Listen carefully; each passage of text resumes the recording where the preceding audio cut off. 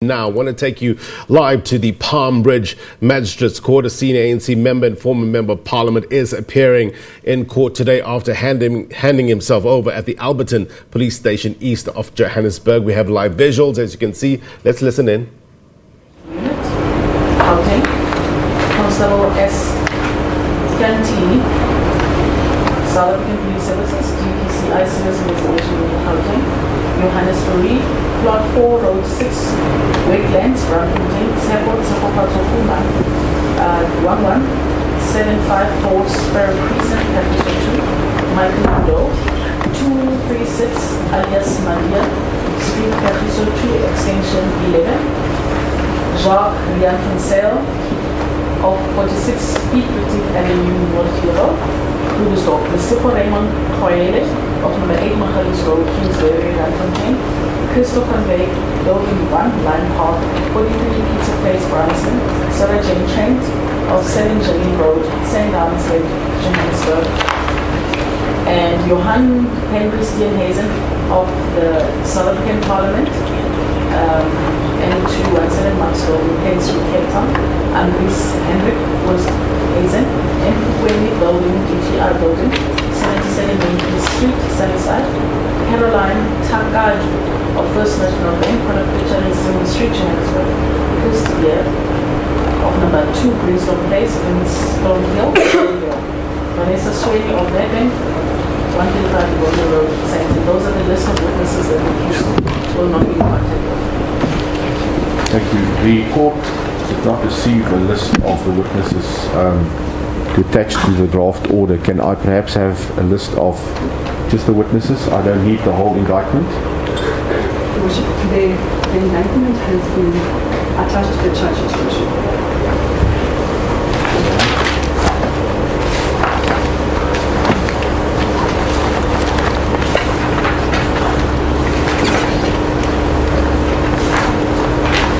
So it is page 35 of the draft indictment.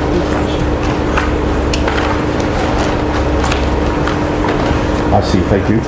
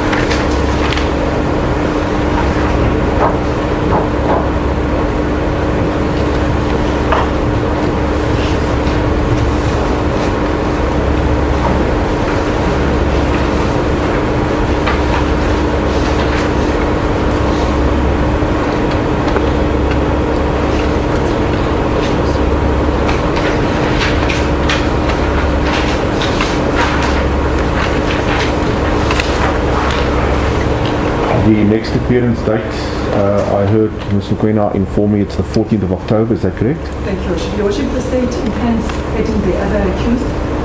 Your Worship, communication between the state and Mr. Manlevitz, who will be appearing for the other accused, was made. He had informed us that the accused was indisposed. Your Worship, apparently was admitted at hospital, and he had given us a doctor's certificate indicating that the accused would be fit to stand trial on the 14th of October. We request the court, Your Worship, that the matter be postponed until the 14th of October to get the other. Back to the same court. Back to this court. Thank you.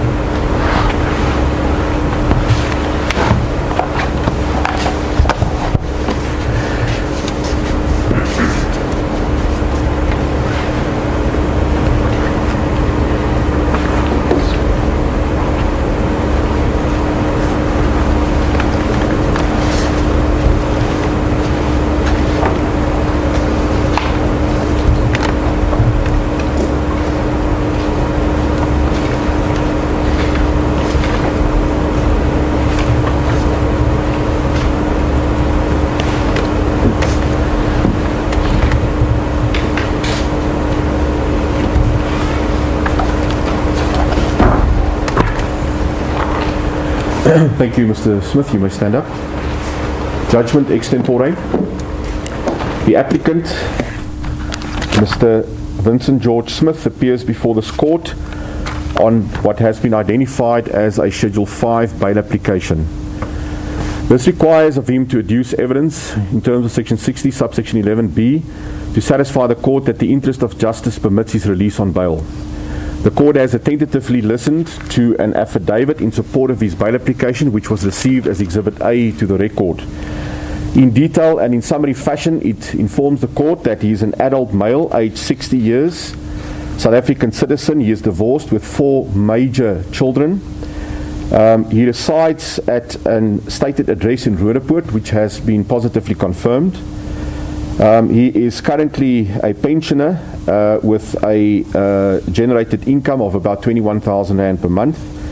He has some movable assets in his name. He has vested roots in South Africa. Regarding the merits, he indicated that he will plead not guilty and he denies the allegations against him. He has a valid passport and he is willing to surrender this to the investigating officer. He has cooperated with the investigation team throughout. He has some money available towards payment of bail, and then he in general informs the court that he will not jeopardize the criminal justice system or bail system in general. That concluded his application. The respondent indicated that they are not opposed to the granting of bail. In terms of the provisions of the Criminal Procedure Act, they must inform the court of the reasons for not opposing a Schedule 5 or 6 bail application. The representative of the state informed the court that they have confirmed the residential address to be positive. They harbour no fear that Mr. Smith poses any risk of flight to them. He has known about the pending arrest for some time.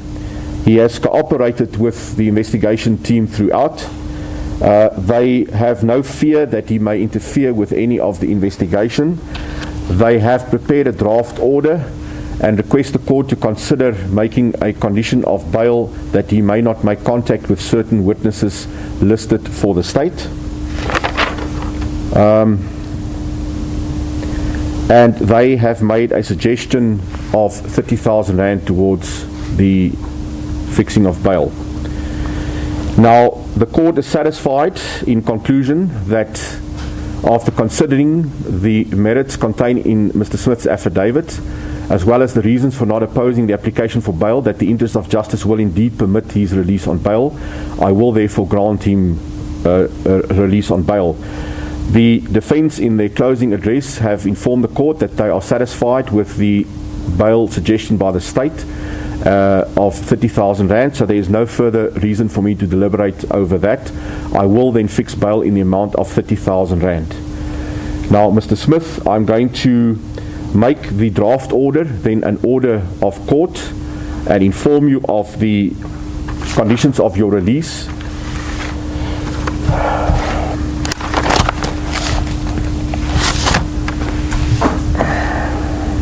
As indicated, after considering the merits of this application and the parties' submissions, you are granted bail in the amount of 30,000 rand pending the outcome of this trial.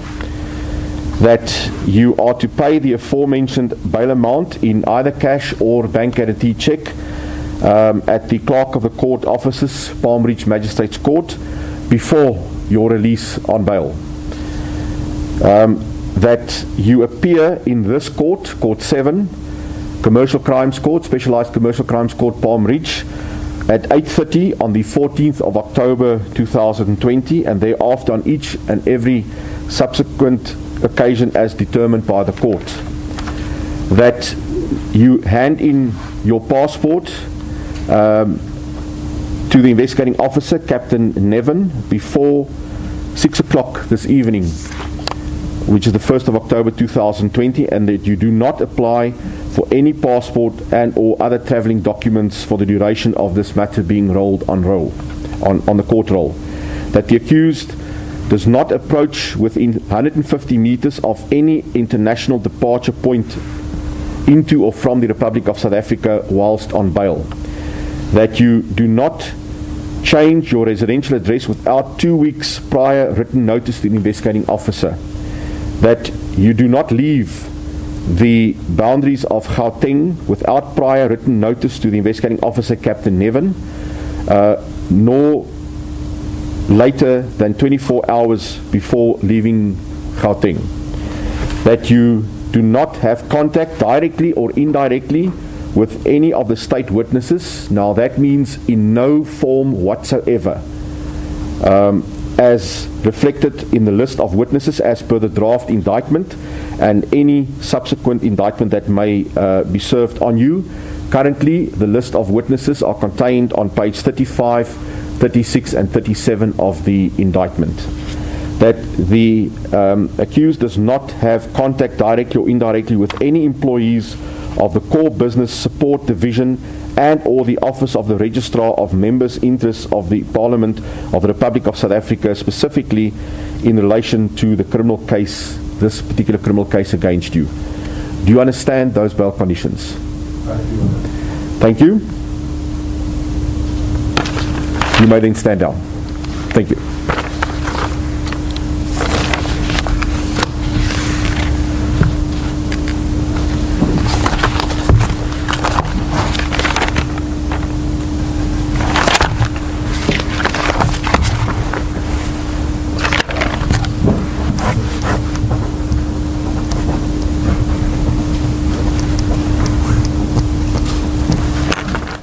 All right, there you go. Breaking news on the agenda's watch. Vincent Smith appearing in court, the Palmridge Magistrate's Court, on a Schedule 5 bail application. He indicated, that is, Mr. Smith indicated that he will plead not guilty and has denied the allegations against him. He has, according to the magistrate, known about the pending arrest for some time now. So bail has been granted. Bail has been fixed at 30,000 Rand. There you see the man in shot, Vincent Smith, the senior ANC member and former member of Parliament there. And among the condition of release was that he make no contact directly or indirectly with state witnesses. The case, we will get more about this from Samkele Maseko, who's covering, he's in court currently. We'll give him some time to come out of court.